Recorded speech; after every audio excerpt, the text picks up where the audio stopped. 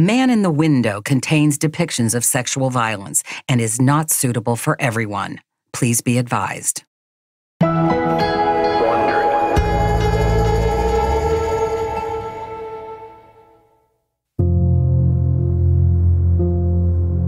In the summer of 1976, Phyllis Sitka is 23 and living with her father in his small one-story yellow house in Rancho Cordova in the suburbs of Sacramento. Her father is a former small-town cop with a bit of dark humor. That is cop humor, too. Well, it is. I can remember my dad, when we were little, if he had to watch me and my sister, and my mom had to go to the grocery store, he worked us down the jail, and he put me and my sister in a cell, and we brought our toys.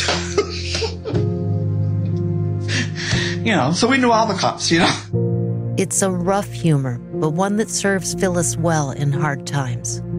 While her dad visits family in Boston, Phyllis stays home. She's comfortable on her own, even when she notices the green sedan parked across the street. It's been there before. She can tell there's a man inside the car, but can't quite catch his face. And every time you'd look over there, the head would turn the other way. And then if you did anything like walk towards it, the car would take off. But it was always in the same spot. It wasn't the same day, or it wasn't like continuous days. There'd be days in between. But, after a while, you're kind of like, oh, there's that guy again. Phyllis is also getting odd phone calls. The phone rings, but when she picks up, there's no one there. She shrugs them off as just prank calls. On June 18th, 1976, she's sound asleep in bed one night when a soft noise wakes her. It sounded like someone's tapping on the wall. Tap, tap, tap. On the door frame. She thinks maybe it's her dad. That he was home early. And I go, I may have said daddy or something like that. She's still groggy and can't make sense of what she's seeing. It's a man in the doorway. And then I see this person sitting there, and I look down. He has no pants on. He's wearing just a t-shirt, but his face is completely covered by a close-fitting white ski mask with openings only for the eyes. And I throw the blankets over my head, thinking, oh, maybe it's just a bad dream. I'll just turn over and go to sleep. But then he jumps on her. And it wasn't a bad dream. Did he speak at all? Yeah. It definitely wasn't his normal voice. He was definitely playing around with it, speaking low and deep and gravelly. He's holding a knife, and he tells her, if you make one move or sound, I'll stick this knife in you. Man in the Window is pleased to have Simply Safe as its presenting sponsor. Simply Safe are the only ones doing home security right. Your other options? Traditional companies with outdated systems and expensive long-term contracts, or new security gadget companies that you have to monitor yourself. What if you miss an alert? Who's going to call the police then? With Simply Safe, you leave the worrying to them. That's because Simply Safe has around-the-clock, 24/7 professional monitoring and police dispatch. They cover every door and window in your home, and they do it with small sensors and no wires. I didn't realize how important that would be to me until I got my Simply Safe system. But I love that the base station and entry sensors are so sleek. They blend in seamlessly with my home. With Simply Safe, there's no contract and there are no hidden fees. Best of all, 24/7 monitoring is just $14.99 a month. And they'll never lock you in a long-term contract. Go to simplysafe.com/window today, and you'll get free shipping and a 60-day money-back guarantee. That's simplysafe.com/window for the only home security I trust. simplysafe.com/window. From the Los Angeles Times and Wondery, I'm Paige St. and this is Man in the Window.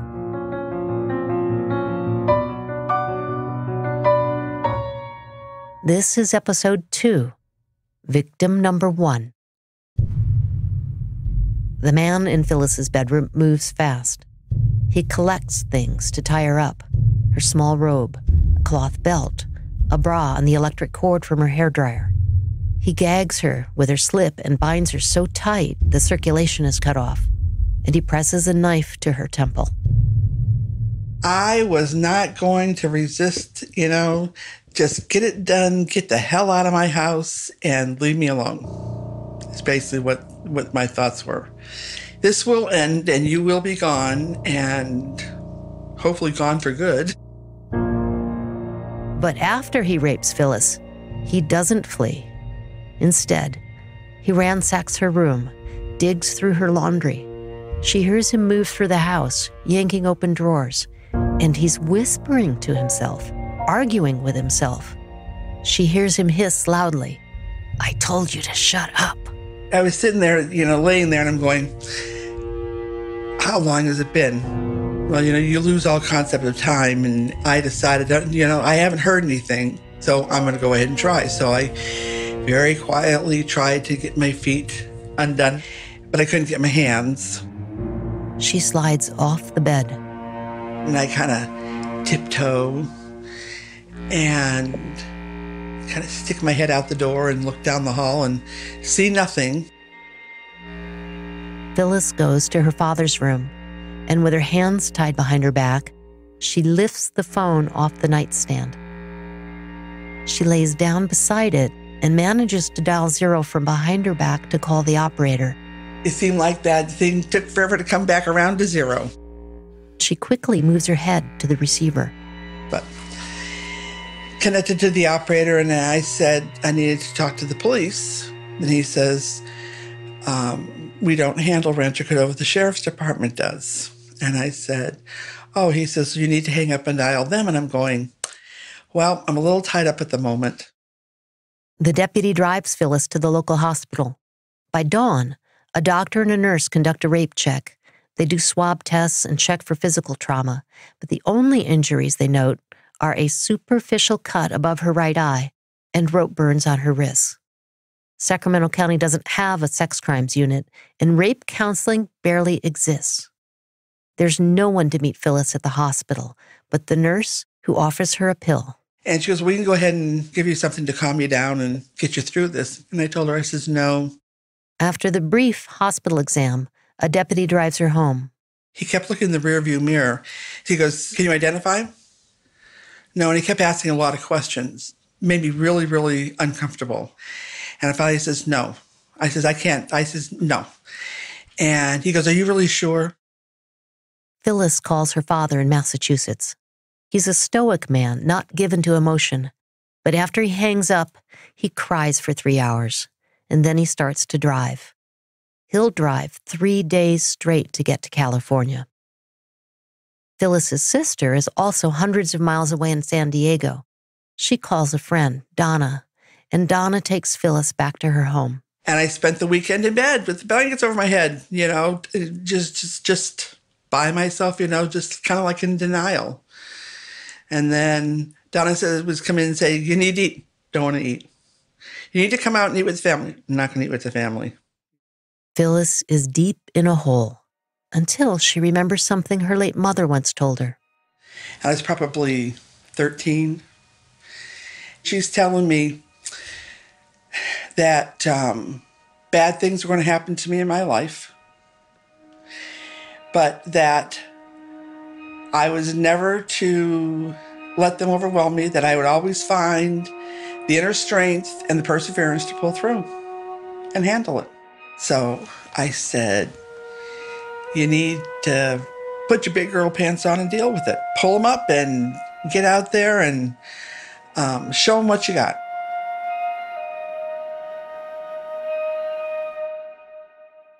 The police photograph her bedroom and her backyard. An officer dusts for fingerprints and finds none. Police take Phyllis's bedsheets for evidence. By today's standards, Phyllis's rape investigation was shockingly cursory. The crime report by the officer at the scene is a scant 8 pages, followed by a list of the evidence collected. The investigation stops at the fence between her house and her neighbors. There's no record that police actually questioned neighbors, nor do they seem to have looked into their own files. If they had, They would have found that Phyllis's house was broken into a few years before, but apparently nothing stolen. That residents had complained about a backyard prowler who busted open gates they tried to nail closed. And they would have heard the story about the neighbor's dog. 4 years earlier, in the house behind Phyllis lived the Waite family, and their dog Pups was so well known in the neighborhood, his deadly beating makes the front page of the local paper. Based on these reports, somebody was prowling at night and had gone through this one backyard, jumping the fence to the Waite's house, and he killed the dog. A burglar repeatedly beat the dog with a hunk of wood, breaking his skull and ribs. His teeth were knocked out. His poodle had been beaten so bad they had to put it down. There's so much bizarre and gruesome activity around this tight cluster of tract houses that detectives will eventually consider this ground zero for the mayhem to come. 6 days after Phyllis's rape, a sheriff's detective returns to her house with more questions. Does she know her rapist? Is she seeing someone? Does she know someone who fits the description of her attacker? Phyllis again says she has no idea who her rapist may be. If so, the detective tells Phyllis, her case is being pended. Police speak for put on a shelf. He's closing the case even before the crime lab report is finished. The lab will find semen in the swabs taken during Phyllis's rape check, and even in this pre-DNA era, forensic investigators might still have been able to determine her attacker's blood type or identify unique enzymes that would narrow the suspect list. But with the case pended, there will be no further investigation. As he leaves her house, the sheriff's detective has a parting request for Phyllis. Call us if you learn who it is.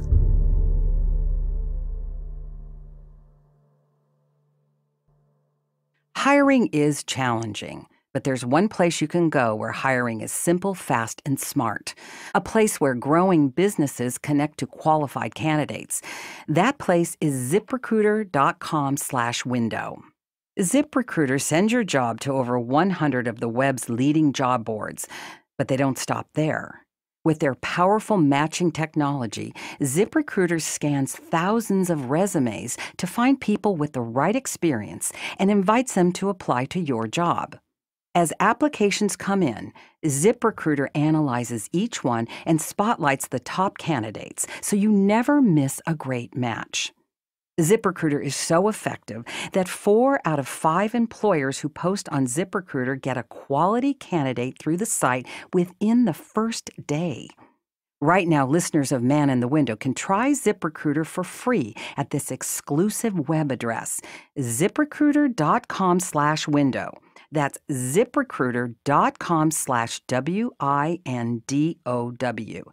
ZipRecruiter.com/window. ZipRecruiter, the smartest way to hire. Summer is upon us, which means you get to wear shoes that are a little more fun and a little easier to toss on. Flats, heels, loafers. The simplicity. The problem is, wearing shoes without socks leads to sweaty, sticky, smelly, and blistered feet. You can try no-show socks, but let's be honest, those usually show. But Gex has solved all of these problems once and for all. Gex are the only no-show sock that actually stick inside your shoe. That way you can keep your no-sock style but stay comfortable and stench-free. The adjustment placement of Gex guarantees comfort and a true no-show look. The adjustable placement of Gex guarantees comfort and a true no-show look. And antimicrobial yarns destroy odor-causing bacteria before it can start. It's basically a sock that cleans itself. How great is that? Take a few minutes to put them in, and you'll happily forget about swamp foot all summer. Gex are available for men and women in many shoe styles, including flats, heels, sneakers, and loafers. Visit mygex.com, that's MYGEKKS.com, for 20% off your first order using the code WINDOW. That's mygex.com, code WINDOW, for 20% off your first order.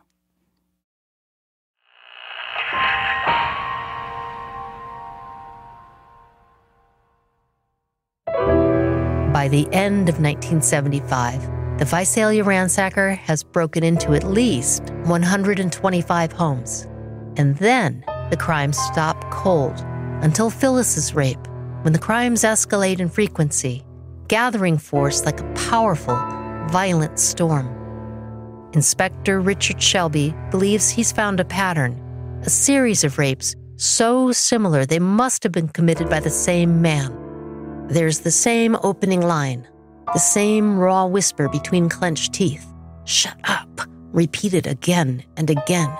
The aimless opening and closing of doors, rummaging through cupboards. Almost all of the victims are raped and sodomized repeatedly. In the end, Shelby finds 5 rapes that fit this pattern, and it's taken him less than 2 weeks to piece it together. When he does, he brings his discovery to the head of the detective division. And I said, okay, we have a serial rapist. I was convinced by then that we did. Lieutenant Ray Root hears Shelby out without saying a word, and then he turns around, goes back to his desk, and starts pulling together an investigative team. But Root doesn't have the last say. That would be Sheriff Dwayne Lowe. Inspector Shelby isn't exactly on good terms with the sheriff and his aides. They didn't like what I knew, and I didn't like what I knew about them. So it's not surprising it doesn't go well when Lowe summons Shelby and the other investigators to his office to talk about the rapes Shelby's dug up. The sheriff is a strong-willed lawman with a bulldog face and a character to match, and he narrowly won a bitter campaign to get into office and looks to get reelected. The last thing he needs is another serial rapist in Sacramento. The so-called early bird has been plaguing the county for 3 years with 42 victims, and Lowe wants to pin these new rapes on him. As the sheriff directs questions at the other detectives in the room, Shelby fumes. He knows more about these rapes than anybody, and the sheriff pointedly ignores him. As far as Shelby's concerned, the tactics of these 2 rapists are as different as night and day. This new predator carefully stalks his victims and orchestrates his attacks like someone who's done this for a long time. Because of all the scoping the area, being in people's houses more than once, and little oddities he did, and taking jewelry in one house, leaving it in another, that kind of thing, being there and coming back. Early Bird did none of that. In Shelby's mind, the criminals have only 2 things in common. They are white, and they're men. A cop reporter is hanging around the detective division in Sacramento. He spots a memo on a desk, and the reporter sees the division is investigating a cluster of rapes on the east side. Shelby and Root ask the reporter to keep the information out of the paper for now, so as not to tip off the rapist. So that kept it quiet for maybe a month. But we don't know anything about this guy in public. If we tell them, they're going to start demanding all kinds of details. What does he look like? Hell, we don't know what he looks like. Got 2 legs and a man's all we can tell you. But the sheriff's department can't control the public. Rumors of the rapes in Rancho Cordova spread so widely, the president of a school parents club asked the sheriff to provide a public safety briefing. There's been no coverage of the rapes, yet nearly 300 people pack the school auditorium, and some are quite anxious. The morning papers carry the story the next day. 4 days later, a headline writer at one of the papers gives the perpetrator a name: the East Area Rapist. There's no more denying it. Sacramento County has a new serial rapist. The investigation is about to kick into gear. Lieutenant Root comes back to see Shelby. And he walked in and said, we're putting together a task force. 4th floor doesn't want you on it. The 4th floor is where the top brass are, and they don't like Shelby. But Lieutenant Root is the one running the task force, and Root wants Shelby on his team. But I did convince the captain that, no, we need somebody to chase other theories. You can't go investigate on one theory. You need somebody to investigate those other. And I said, that's what Shelby does. He was just never officially assigned, so he was never counted on paper, Not that Root could have stopped Shelby from chasing this case. Shelby did whatever he wanted to do. The East Area Rapist becomes Shelby's singular focus. He works overtime and then brings the case home with him, He hashes out the details over breakfast with his wife. It feels like the rapist has taken a seat at the table. At breakfast tables in other Sacramento homes, fears grow, fed by a steady stream of newspaper headlines. Rapist invades home number 22. Rapist hits 26th time. Women moving out because they're scared. Reporters accuse the sheriff of sitting on the information the public should know, and he's feeling the pressure, so he calls for a special briefing. The 40 local news agencies were invited to send a representative to this meeting because the sheriff was catching so much heat. Lieutenant Ray Root was at the meeting. We all were catching so much heat about no comment. We can't talk about it. Nothing drives reporters crazier than, no, we can't tell you. Lowe agrees to share some information with the media, but there's a catch. We'll tell you everything we know. All you got to do is promise not to use it in your newspaper articles. The assembled journalists are instructed to hold back the details they're hearing for investigative reasons, to prevent copycats, and to protect details only the rapist would know. And almost every Northern California news outlet agrees. And so, the public doesn't learn about how the East Area rapist stalks his victims for days and weeks and months, how he creeps into homes unseen to set up houses for a future attack, and how he empties bullets from guns, leaves doors and windows unlocked. Sheriff Lowe's decision not to tell the public about how the rapist operates means others are left vulnerable. Many will pay the price for police silence. Take one street in Rancho Cordova, where several such warnings were missed.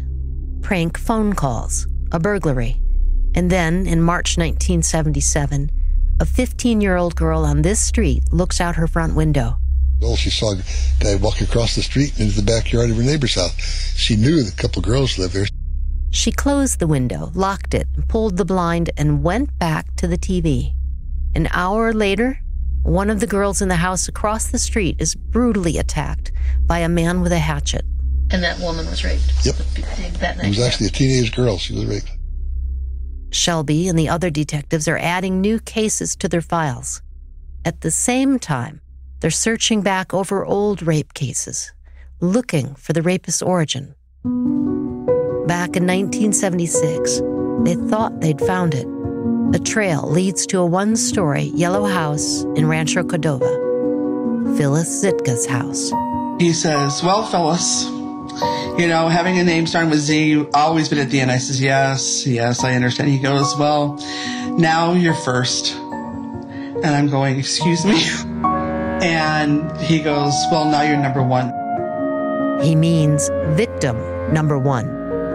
And there will be dozens of others.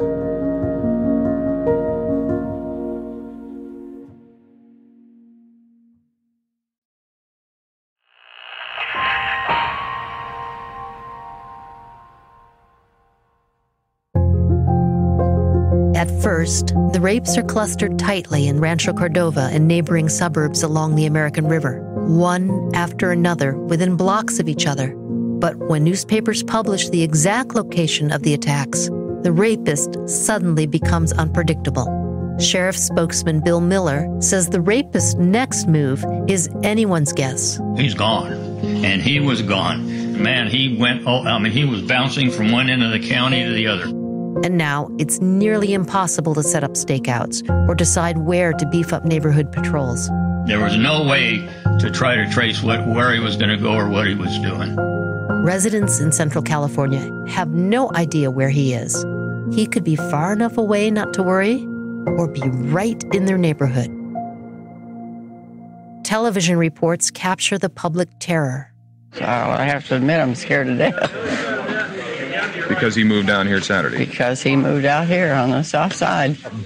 We weren't too, concerned when he was in the east area, but since he's moving closer, and it seems like he's don't know where he's going to hit next. Sheriff Lowe had been concerned about the media tipping the rapist off to police surveillance. But Shelby says the rapist probably has a better source of information: the police. You couldn't help listening to the radio because that's all they talked about in the office and everywhere else. Inspector Shelby's convinced the attacker is listening in on police radio. And I said, he knows what we're doing. He could be with a monitor listening to us talk. In June 1977, Shelby and another officer are checking out a prowler report in Carmichael, the suburb north of Rancho Cordova. There's no one home, but on the outside wall of the house, beneath the high window, they find a footprint. It's probably him. Let's just find out. At a house across the corner, there are more signs of prowling. He had been there. A young woman and a young mother and her daughter lived there. And they had times they come home, the door's unlocked, sometimes it's ajar. A big planter had been moved inside the house. We told me right there it was him. So we told her she was being targeted. She was on his list, and I'm sure he's going to hit her any day. And so we told her how to handle it and all that. The windows, etc. The detectives continue their sweep of the neighborhood. Across the street in the backyard of another house, they look beneath the foliage of a young tree. There's the footprints and the cigarette butts. So there's no question we had this guy lined up. Went next door, and his man says, yeah, I saw a guy. And he watched him walk out the backyard through the gate and turn down the street. Shelby talks to another man down the street who tells a tale so strange, it convinces him this is where the rapist will strike next. The man has a new job and keeps his work schedule on his nightstand, and in the drawer, he keeps his loaded gun. He came home, and the work schedule's gone. The gun had been unloaded. Shelby and the other officer go back to the station and share their discovery with the task force. That generates a lot of excitement, too much excitement, and too much talk. Some of the chatter ends up on the police radio. They talked about it all over the place. So I remember telling Sid, this guy's not coming back to this street or this gal either, especially since we've been here. And so we didn't set up a stakeout or anything, and he never showed up again. It's as if the East Area rapist is listening in.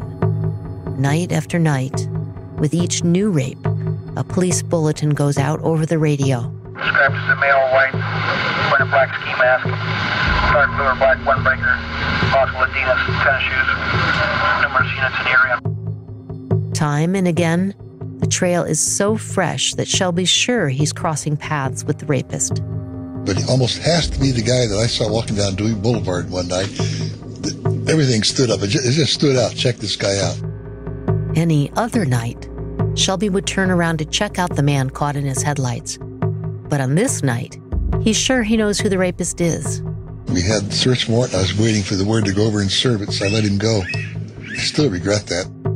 You go back over the details, you think if I'd turned right instead of the left, I could have had him. And it's always that close.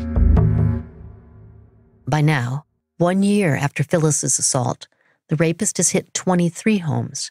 And instead of just attacking women home alone, he's now pulling them out of the bedrooms and leaving their husbands tied up and their children asleep down the hall.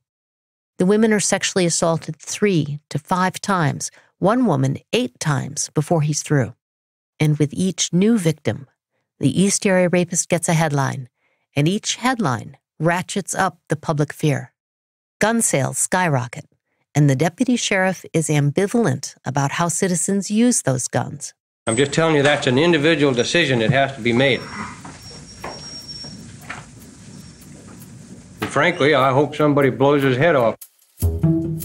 Hardware stores run out of window locks and deadbolts, and there's a rush for guard dogs. A few weeks ago in Sacramento, it was hard to find homes for the larger dogs like this one. But now suddenly, all that has changed. We don't like just anybody coming in here and just adopting an animal from us as a watchdog. We are in the business here to supply people with pets. And residents police their own neighborhoods. A local dentist starts up a CB radio patrol. This is the control radio check on Channel 5. I just took over control. Suspicion and fear run so hot that neighbors worry about each other. And the tension makes community leaders worry about the prospect for violence. Every man, woman, and child in this city is looking for you.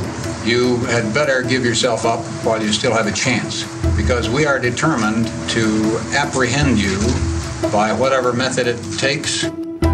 Men with guns surround one worker arriving home from the graveyard shift, and they go after his neighbor with baseball bats. A third tells reporters he's threatened by members of the radio patrol. One said he's with the CB, and the other one said just beat the hell out of him for the reward. Time and again, police and the media tell people all they need to do to be safe is to lock their doors. That's all. Just lock your door. In most of those East Area rape cases, the rapist has simply strolled right into the victim's house through an unlocked door or window, most of them unlocked even in the nighttime. All these precautions make people feel secure without actually keeping them safe. Locked doors and windows barely slow the rapist down. He just pries them open.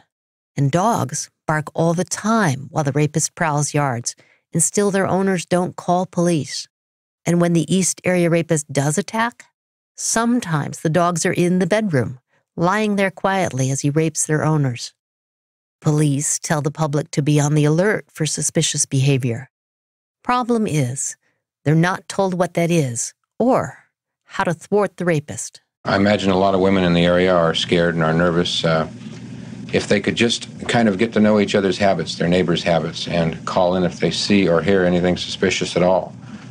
Don't be afraid to get involved. You just call the police and say, hey, I heard or saw something in my neighbor's yard that looks suspicious. We'll get a unit there right away.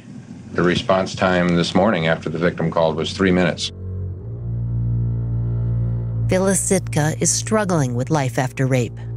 It doesn't help that detectives drop by her office unannounced, asking embarrassing questions like, was he circumcised? How in the hell would I know that? You know? No, I'm sorry. I didn't say, excuse me, can you turn the light on so I can take a look at you? You know? Phyllis is trying to move on without doing what the only other rape victim she knows did, move away. She remains at her father's house and tries to make her small room seem like someplace else. She moves the bed, gets new sheets, and paints the walls and ceiling a calming pale green and dyes the curtains to match. But going out in public is problematic. She feels people watching her, so Phyllis drops out of the bowling league until it draws a new crowd, people who don't know about the rape. There was quite a few that, just looked at you like, up and down, like instead of being up here on their level, now you're down here and you're damaged goods or whatever, but it was your fault. It was your fault. And I finally decided I didn't do anything wrong, and why should I be ashamed? And so that's the attitude I went with, and that's the attitude I stayed with, and that helped a lot. By late 1977, Phyllis finally begins to feel normal, like she's putting the rape behind her. The East Area rapist has not struck in Rancho Cordova for months. And then the calls start again, like the ones before her rape. Often the phone rings. Phyllis picks it up and just hears dead silence. She pushes her fear aside by taking action. We had a recorder in the house because my dad always recorded conversations with his sisters, and they would do the same thing. So I says, okay, well, we're just going to go ahead and we're going to stick take the machine out of the bedroom and put it on the kitchen phone, and that's the only phone we're going to answer because we're going to turn the recorder on before we pick up the phone and say hello. On January 2nd, 1978, the phone rings in the kitchen, and Phyllis turns on the recorder and picks up. Hello? Hello?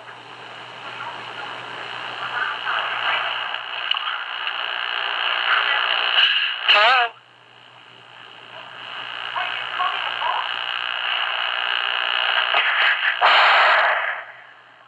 And I started hearing heavy breathing. I'm going, okay. And I put the phone down. And because I didn't want to listen to that. She doesn't hang up, though, and the recorder is still rolling. And every now and then I pick up the phone again, and is he still on there? And then eventually I hung up, and then that's when I went ahead and called the detective and said, I just got a phone call. When police play back the recorded message, Phyllis hears it in its entirety for the first time.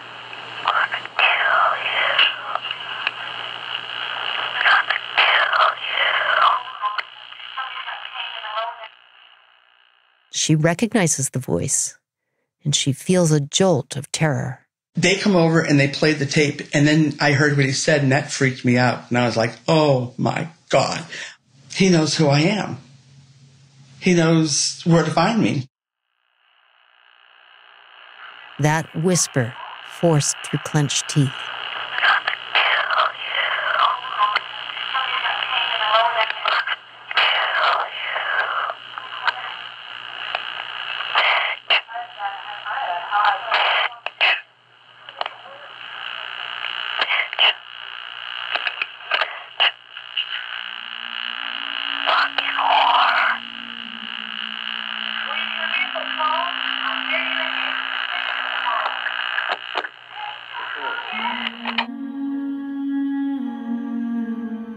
On the next episode of Man in the Window, the attacks become more vicious. Only about 200 yards from Phyllis's house, the rapist attacks a couple. There's a witness to the murders. I heard the third shot about halfway down the driveway, and a scream and glass breaking.